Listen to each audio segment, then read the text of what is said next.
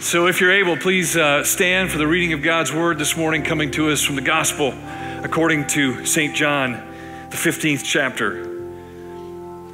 We'll read this verses 1 through 17. Hear now the word of the Lord. Jesus says, I am the true vine, and my Father is the vine dresser. Every branch in me that does not bear fruit, he takes away. And every branch that does bear fruit, he prunes, that it may bear more fruit.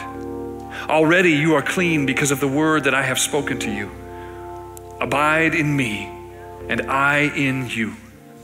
As the branch cannot bear fruit by itself unless it abides in the vine, neither can you unless you abide in me. I am the vine, you are the branches.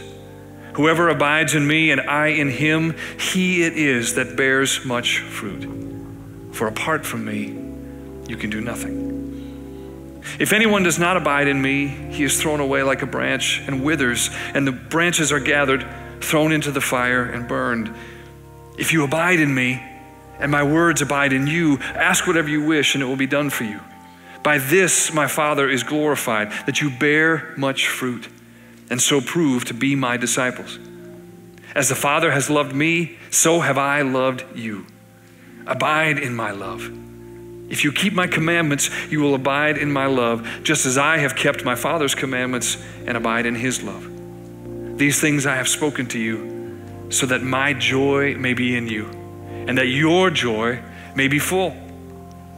This is my commandment, that you love one another as I have loved you. Greater love has no one than this, that someone lay down his life for his friends. You are my friends if you do what I command you. No longer do I call you servants, for the servant does not know what his master is doing, but I have called you friends, for all that I have heard from my Father I have made known to you. You did not choose me, but I chose you and appointed you, that you should go and bear fruit, and your fruit should abide, so that whatever you ask the Father in my name, he may give it to you. And these things I command you, so that you will love one another. This is the gospel of the Lord. Thanks be to God. Let us pray. Father, we are giving you thanks all throughout this morning for who you are, and recognizing just how desperately we need you, oh God. Lord Jesus, you are the vine, we are the branches. We cannot sustain ourselves. We cannot nourish ourselves. There is no life within us, and certainly no fruit born through us, without staying connected to the vine. And so, Lord, may your word go forth now for the purpose by which you have sent it. May the meditation of our hearts and the words of my mouth, oh God, now be pleasing unto you. Lord, our rock and our redeemer. Open our eyes to see and our ears to hear, and our hearts to receive what you would impart through your word now, that will align with what you have been speaking, Holy Spirit, since we gathered together in this space and time this morning. We give you thanks for your goodness. We give you thanks for your revelation. We give you thanks for your transforming and life-giving Spirit present among us and within us now. All of it through the one in whose name we pray. In Jesus' name, amen. Amen. You may be seated.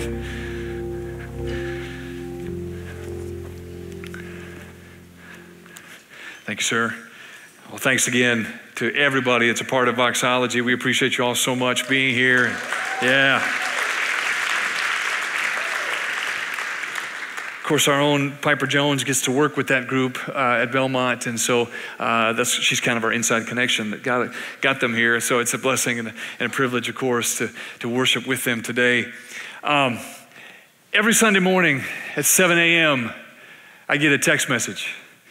And I'm usually in my study here at the church by then, and it's always a text message from my mom, sent with love from Sioux Falls, South Dakota. And it's always a word of encouragement. It's always a message where she tells me she's praying for me for what the day will hold. And I didn't get that text message this morning because she's actually here with my dad. And yeah. So my parents, Mary and Craig Anderson, are in this weekend. They didn't come to see me. They came to see their granddaughter, who's in a performance of Into the Woods at her high school. So that's the way it is, as you all know. When you get to be grandparents, your generation gets bypassed, and it's the grandkids. So I'm okay with that. I'm okay with that. That's good. But if you see my parents here today and get a chance to welcome them and just, yeah. Both my mom and dad had me in church all the time when I was a kid, and even though I'd kind of take my own path in my 20s, it was a path that God set me on and brought me back to, and he did that through my parents, and I'm so thankful for who my mom and dad are and what they've meant in my life and continue to be in my life. So I just wanted to take a moment and thank them when they're here with us this morning. So I need thee every hour, most gracious Lord.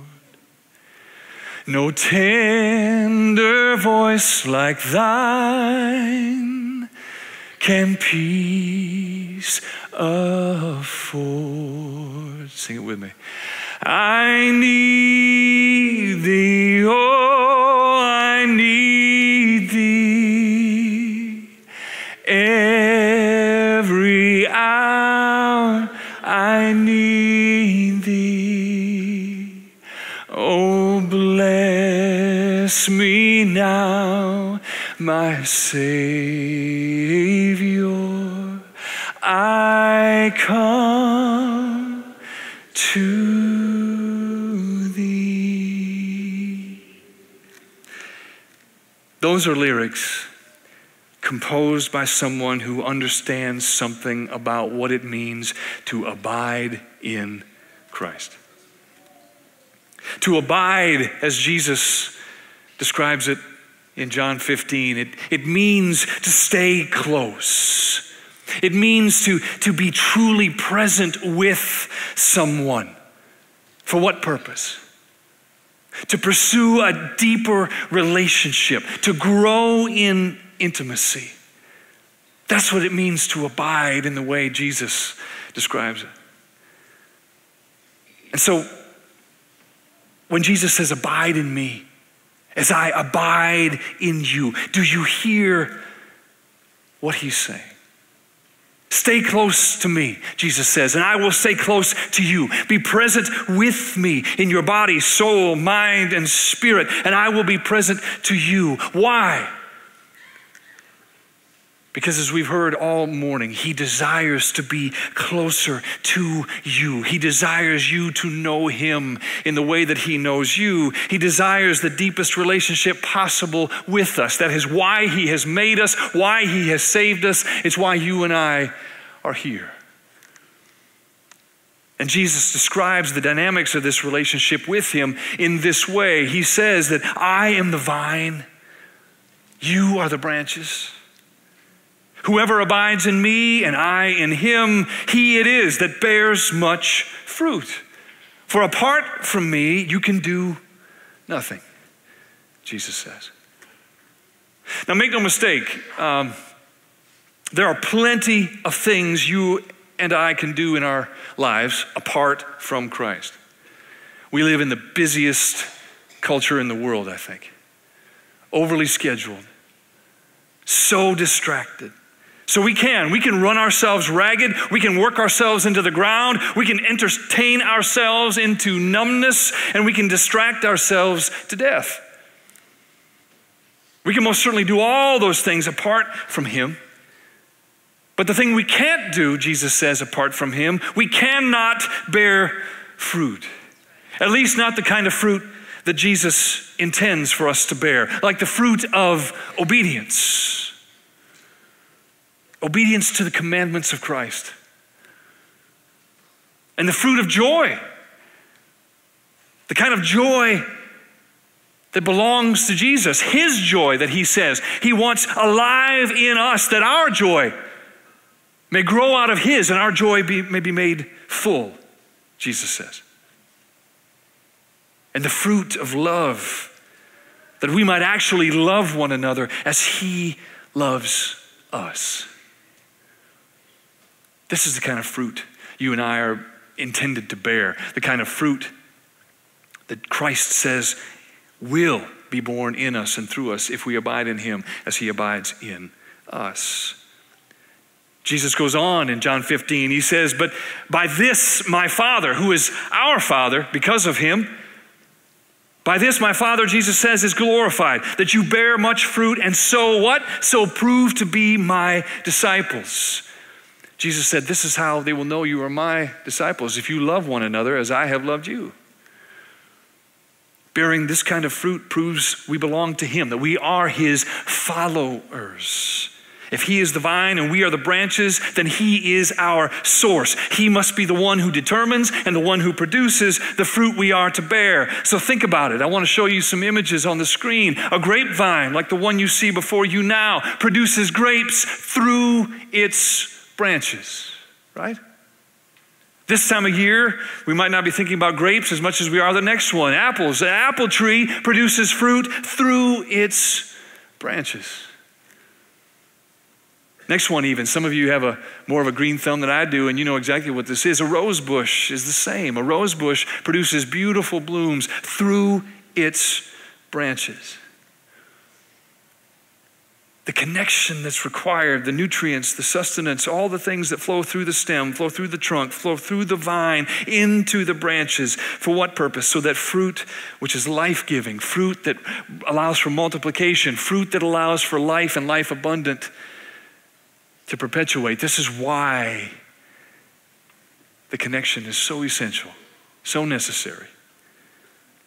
The nature of the vine is shared with the branches to which, or in our case, to whom the vine is connected. They are to be one.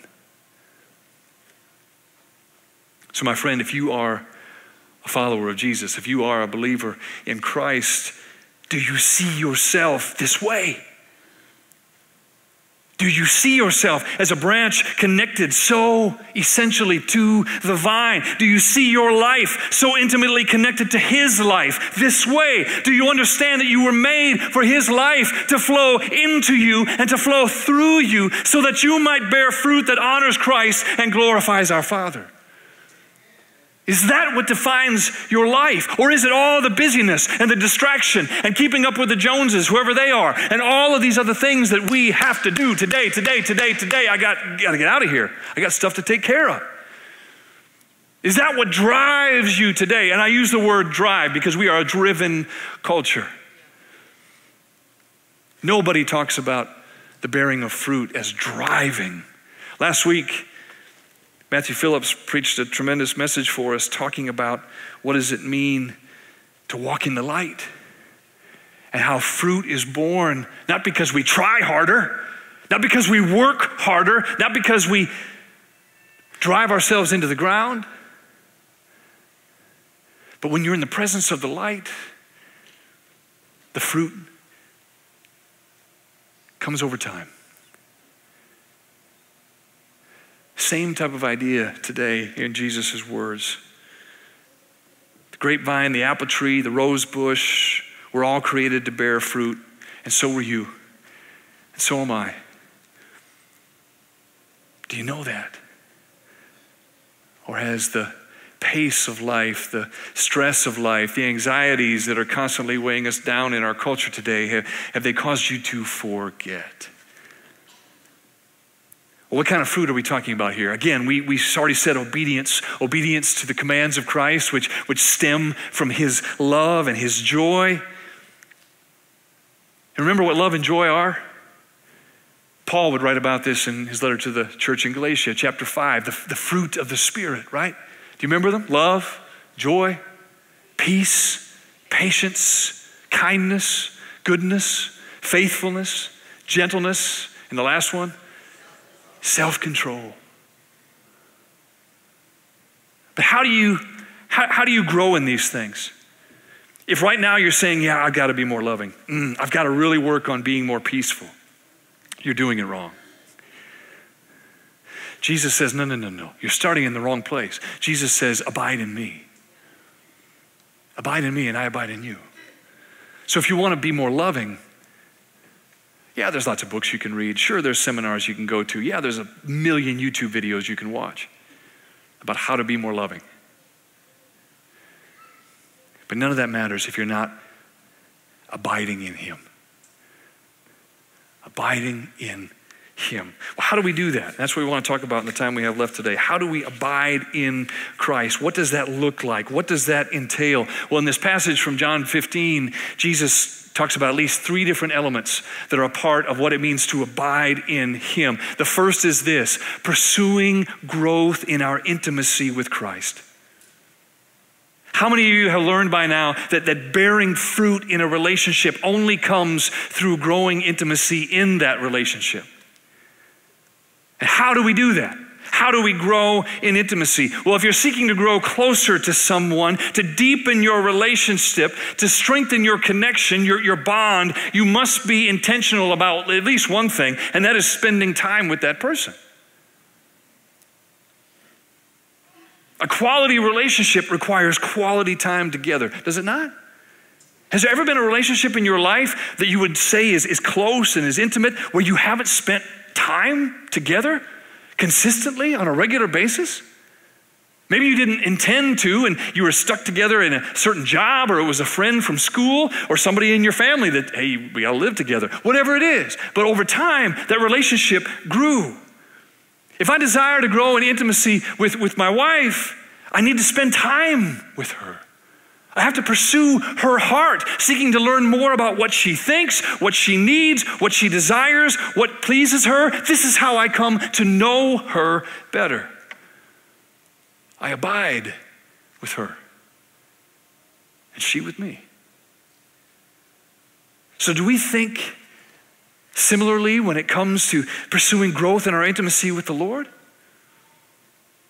Do you think about spending time with him to grow closer to him? Or do you approach the word, if you and when you do, just trying to get some sort of an answer to your problem? I'm not saying that that's not important and needed. It is. But even more foundational, let me tell you, as a pastor, I can't only study to preach. I can't do that. I have to study because I love him. I have to come to the word and say, Lord, I need to hear your heart today. I need to grow in my intimacy with you. I need to know you better. And sometimes that's not the same thing as preparing what needs to happen as we unpack a certain passage of Scripture. Jesus said, if you abide in me and my words abide in you, ask for whatever you wish and it will be done for you. How well do you know his words? How well do you know what he has said? How well do you know, as Jesus said, my words are truth and the truth will set you free?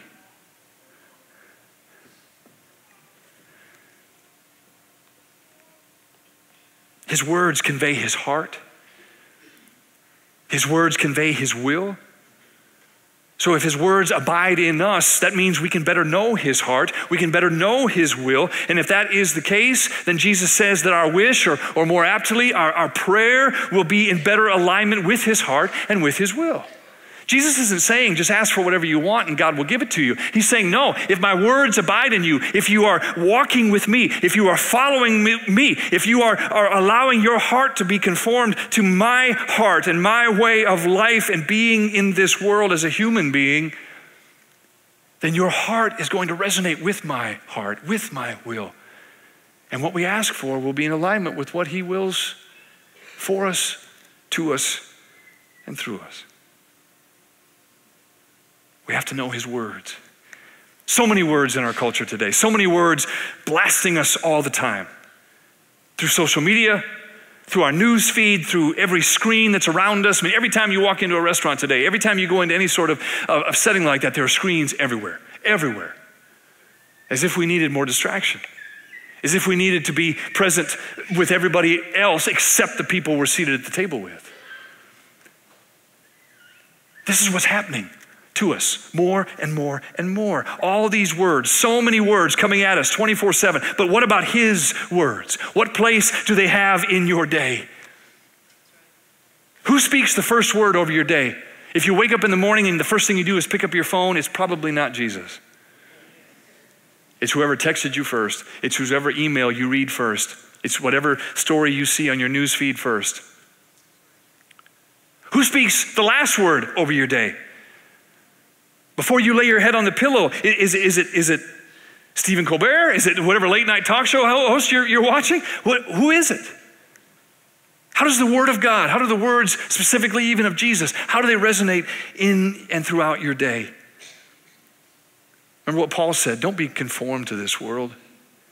That happens through all the words, all the messages, all the things that are trying to shape us, mold us, conform us. Paul says, don't be conformed to this world, but be transformed. How? By the renewing of our minds. How does that happen? It happens by the Holy Spirit working in and through the Word of God. And Paul goes on, he says, by the renewing of your mind, that by testing you may discern what is the will of God, what is good and acceptable and perfect. If right now you're confused about what to do in your life, if right now you're confused and disoriented and feel lost and frustrated, go to the Word. Seek to abide in His presence. And sometimes, and this is the hardest thing I think for many of us to do, just sit still. Just sit still. Just sit down and say, God, I'm here. I'm here for you. I don't know what to do. I don't know where to go. I got all these people telling me different things. I've got all these other messages that are coming at me 24/7. I don't know what to do, but I'm going to sit here and I'm going to be still and know that you are God, and I'm going to listen. And then be prepared, because your phone is going to try to distract you, and your heart and your mind are going to try to distract you. And there's going to be so many ways you're going to have to discipline yourself to abide in Him, because we're not taught how to do this. Our culture conditions us to constantly need to be distracted. Next time you're standing in a checkout line, test me. How many people are staring at their phone?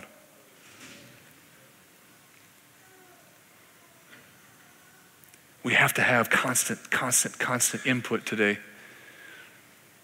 And Jesus says, abide in me as I abide in you. Is it His word that's shaping us? If we are pursuing growth in our intimacy with Christ, we have to spend time with Him. We need to learn His words, because then we learn His heart, His will, and let the Holy Spirit be at work in us, transforming us in this process, which over time bears fruit in us, in our relationship with God and in our relationships with each other. Jesus says, abide in me and I in you. As the branch cannot bear fruit by itself unless it abides in the vine, neither can you unless you abide in me. So don't start again with, I need to be more loving, or I need to be more patient, or I need to just develop more self-control. No, start with, I need to pursue a deeper relationship with Jesus. I need to get closer to Him. I need to seek Him, the one who has first sought me. I need to better know Him, the one who knows me better than I will ever know myself. The one who I need to love Him, the one who has first loved me. The second thing, other than after pursuing greater intimacy and relationship with Jesus, the second thing that abiding in Him involves is what Jesus calls pruning. When I was in college, I worked the summers back home in my hometown at that time, Forest City, Iowa. I worked for the public school system. I did groundskeeping and landscaping. And to this day, I've never had a better boss than my boss in those years. His name was Paul Jeffson. He was the maintenance director at Forest City Community Schools. He taught me so much about life. He had an unbelievable sense of humor. He was so great with people. He taught me more about leadership maybe than I've ever learned anywhere else. And he taught me more than anyone, literally, about pruning. Paul taught me that pruning is all about directing the growth of the plant. It is all about having a vision for what that plant can become, what that plant may grow into. And so in the pruning process, you cut away, you remove, you redirect what parts of the plant are unnecessary and what part of the plants are necessary to make that growth possible. Sometimes that can mean, and I had to learn this with Paul, sometimes that can mean it looks like you killed the plant. Sometimes it means so much has to be removed, so much has to be taken away in order for its growth to be redirected. So for example, many trees want to grow low and out. And yet if you are intending for that tree to grow up, tall and strong, pruning has to happen. The lower branches must be removed. For if a tree is meant to grow tall, those branches growing outward lower on the trunk will take too much energy. They will consume too many resources that are needed for the tree to grow upward. Sometimes that pruning process can seem harsh. It can seem, like I said, like it's doing far more harm than good, but this isn't the case. Removing what is not helping the plant grow as it needs to can appear to be harmful at first, but it is necessary. It is needed. And again, you have to trust the one who's doing the pruning. You have to trust the gardener. You have to trust, as Jesus calls him, our Father, who is the vine dresser. For he sees what we cannot. He sees how this plant is meant to grow. He sees what this is to become. And so when you are one of the branches connected to the vine, this can be tough to take in because this pruning has to happen in our lives. It has to happen in our hearts. Jesus said, I am the true vine and my Father is the vine dresser. Every branch in me that does not bear fruit, he takes away. And every branch that does bear fruit, he prunes. Why? Because here's the purpose of pruning. That it may bear more fruit. And then Jesus talks about this thing, cleansing, which is connected to pruning in this way. Already you are clean because of the word that I have spoken to you. How are we cleansed according to Jesus? How are we pruned according to Jesus? By the word of God. When we seriously begin to let the word seriously deal with us, pruning is going to happen. There are things that the Holy Spirit will bring to your attention in and through the Word of God. Like we said, if we are learning His words, especially the words of Christ, things in us that need to be removed, things in us that need to be redirected, these will come to light. The writer of the Hebrews put it this way. He said, for the Word of God is living and active, sharper than any two-edged sword. Maybe today we could say sharper than any pruning shears. Piercing to the division of soul and of spirit, of joints and of marrow, and discerning the thoughts and intentions, what? Of the heart. And no creature is hidden from his sight, but all are naked and exposed to the eyes of him to whom we must give an account. The Word of God, which is spoken to us through the Bible, the Word of God made flesh, who is most fully revealed as the one we call Jesus Christ. The Word reveals what needs to be pruned, and He will do it. So let me ask you, is the Lord doing any pruning in your life right now? Are you submitting yourself to Him? Or are you doing what we often do, which is resist that, fight that, not remembering that the vine dresser knows better than we do? Is there pruning happening somehow in your family right now? Is there pruning happening in your business? Is there pruning happening in this church?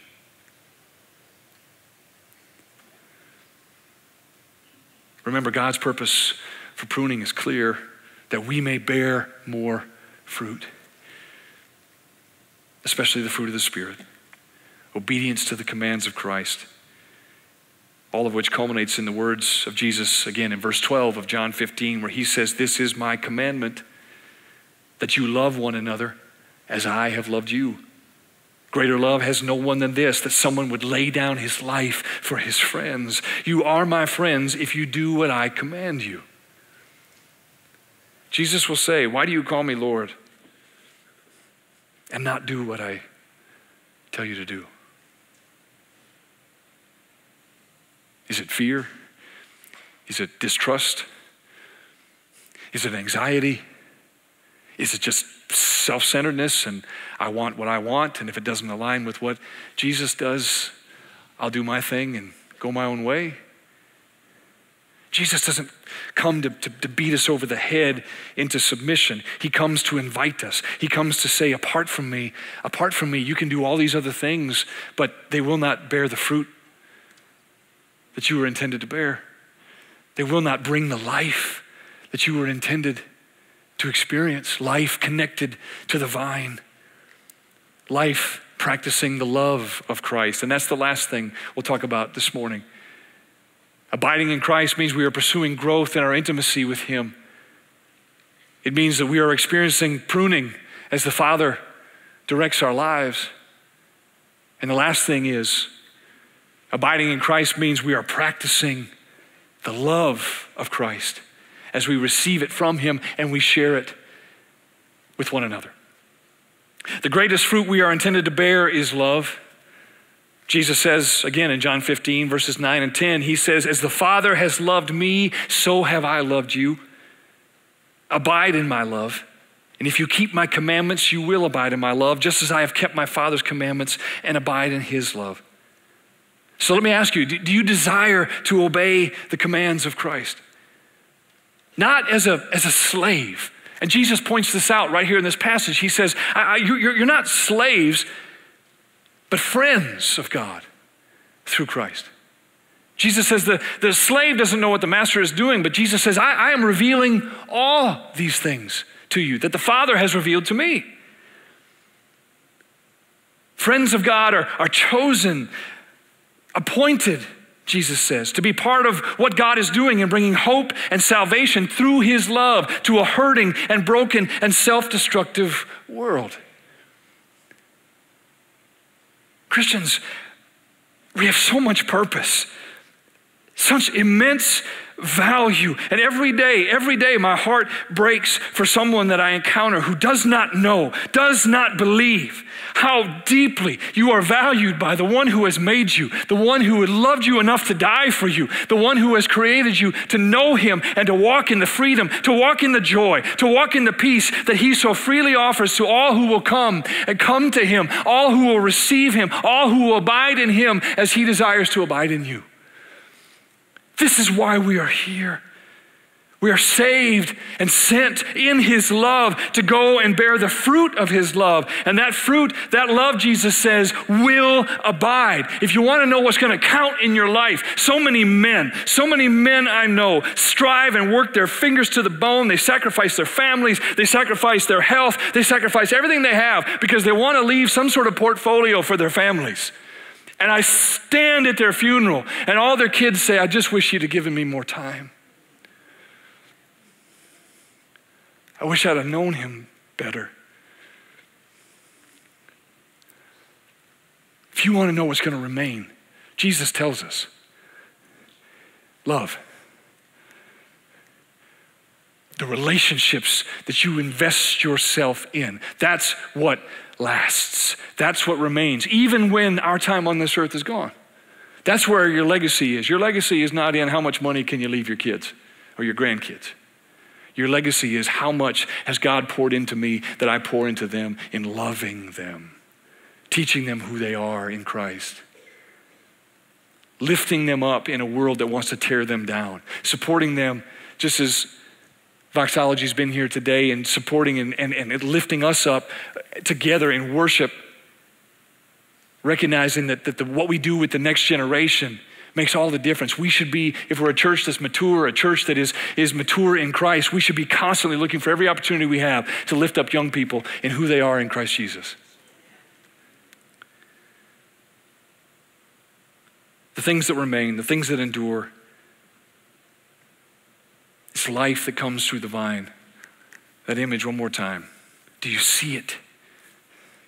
The life of God which flows through Jesus Christ. This is what we talk about at the table. His body broken for us, his blood shed for us, his life poured out for us, that any who would receive him, his life and love poured into us, flowing through us, we are connected to him. That's what Jesus meant when he said, unless you eat my flesh and drink my blood, you have no part of me. It's another way of saying this same thing. If you are a branch and you are not connected to the vine, my life is not in you. But that's the thing, it can be. It's supposed to be. Abide in me, and I in you. As the branch cannot bear fruit by itself unless it abides in the vine, neither can you unless you abide in me. And so right now, as we draw this message to a close, I want you to be thinking about your own life right now. What does that mean to you today to consider how you are abiding in Christ? How are you pursuing intimacy with him?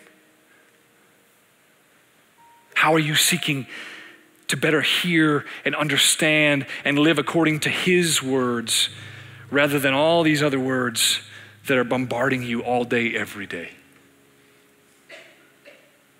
Where is God pruning in your life and in your relationships? And maybe today you need to surrender to him. Maybe today you need to ask him, and you haven't before, Lord, show me what this is. I've been trying to hang on so tightly to something you've been saying I need to let go of. I've been trying to keep something that you're wanting to move out of my life so that, why? So that your fruit can be grown and born in me and through me.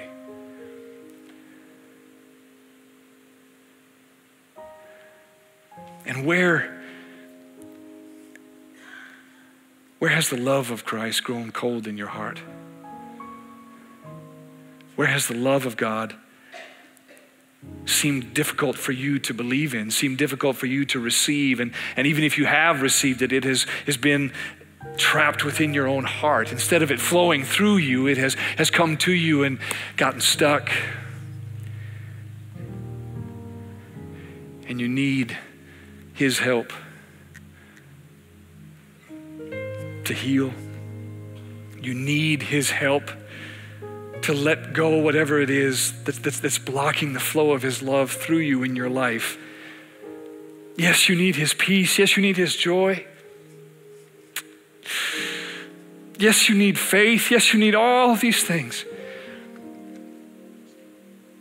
But at the very heart of it all, what you need is him.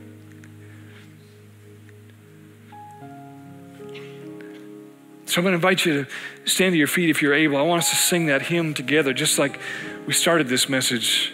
I need thee every hour. And there's 4 short verses to this hymn, and I want you to be singing this, contemplating what it means to abide in Christ and how it all begins, how it all ends with him and our need for him. So wherever you are today and whatever this has meant to you thus far in your experience with God in this time, let's sing this to him together.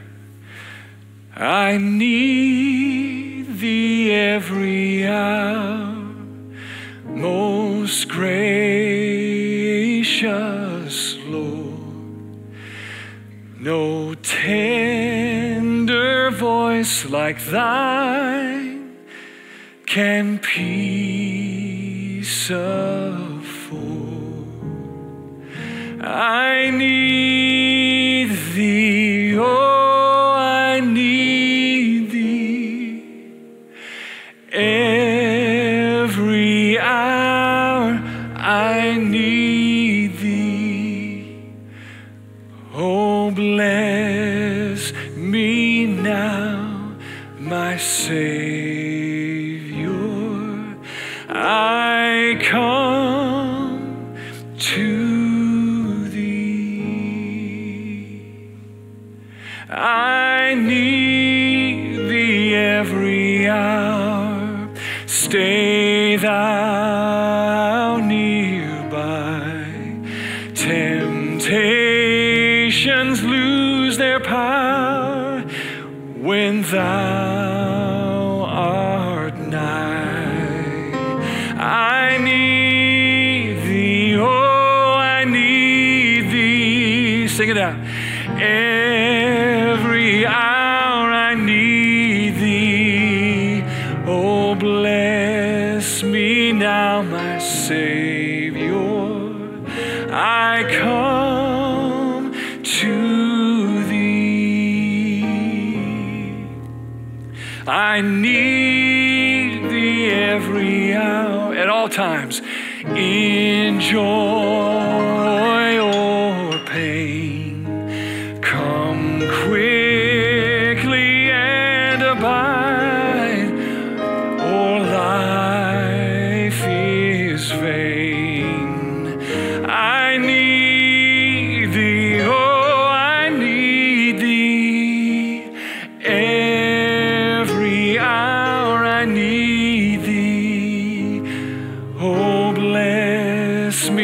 now, my Savior. I come to thee. I need thee every hour. Sing this now. Teach me thy will and thy rich promises in me fulfill. I need thee, oh, I need thee every hour. Every hour I need thee.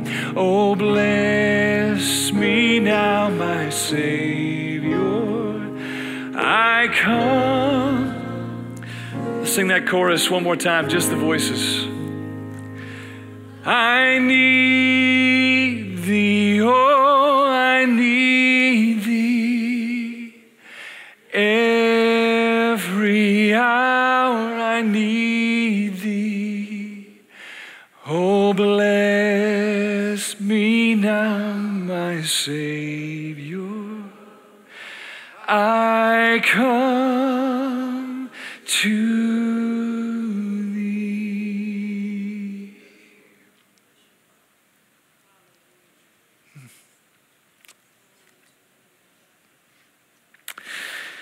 Lord, we thank you.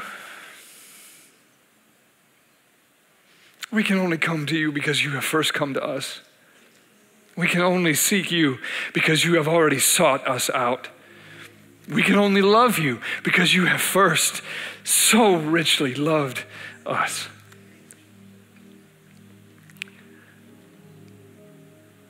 So Lord, right now, you and you alone know what every heart needs to hear. You alone know where every wound remains.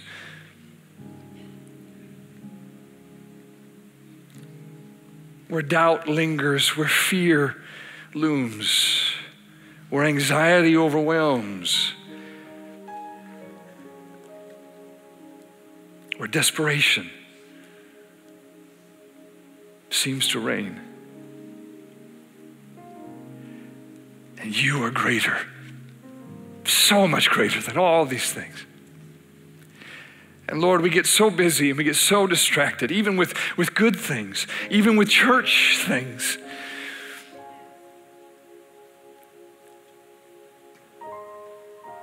And then all it takes is a moment where your presence breaks through the noise, breaks down the distractions, and we are touched.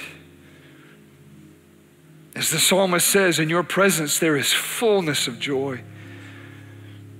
At your right hand there are pleasures forevermore. And so, Lord, we ask that you would draw us nearer to you, for we need you. Make us more aware of your presence. Make us so acutely aware of your need. And sometimes it's in our pruning that is the only way that happens. But you are good. You are so faithful, so life-giving. So Lord, minister to us now as we leave this place, that your love may flow not just to us, but that it may flow through us, so that as we would leave and walk into this world, wherever you would send us this afternoon, wherever you would send us on Monday or Tuesday or Wednesday or throughout the week, Lord God, may your love flow through us. That the words around us that tell us how dark the world is and how evil it is, Lord, that we would speak light and love and life in the name of Jesus Christ. That we would know we are yours, that your words would be on our lips, that your will would be carried out through our lives, that your heart would beat within our hearts, that we would know we are yours, friends of God, children of God through Christ. And we need you desperately. Every step of the way, every moment of the day, every breath of our lives. Let us abide in you as you abide in us. Keep us attached, connected as branches to the vine. We trust in you. And we give you thanks with full and grateful hearts. In Jesus' name. And may the Lord bless you, keep you. May the Lord make his face to shine upon you and be gracious to you. May the Lord look upon you with his favor, and may he give you his peace. Let us leave this place together knowing that we remain connected as branches connected to the vine that he is. Amen.